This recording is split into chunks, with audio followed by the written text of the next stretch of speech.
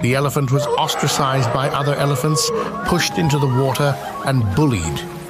He could only bellow loudly to express his anger. The reason for his isolation was surprisingly because he could paint.